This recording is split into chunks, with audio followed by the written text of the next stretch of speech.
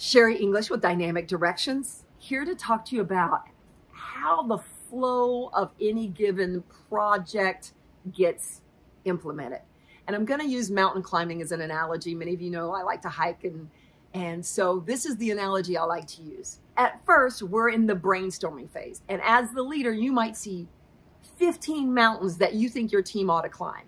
So you're brainstorming, you're considering who is your team, what are your resources, where are you headed, what's the next mountain that makes sense for y'all to conquer.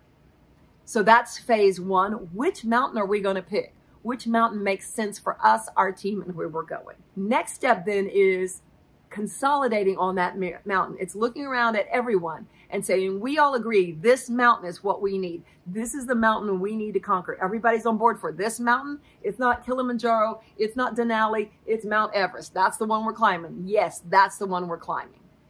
Now then, everybody's on page. We've done our brainstorming. We've selected the one that fits us best.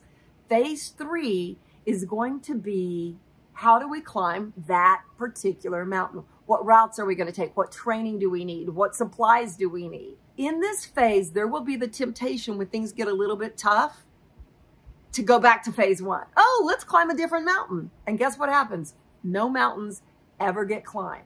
So when you are in phase three of how are we going to climb this particular mountain, do not go back to phase one of brainstorming. And when you get those two mixed up, you'll find that you run in circles a lot. So phase one, which mountain?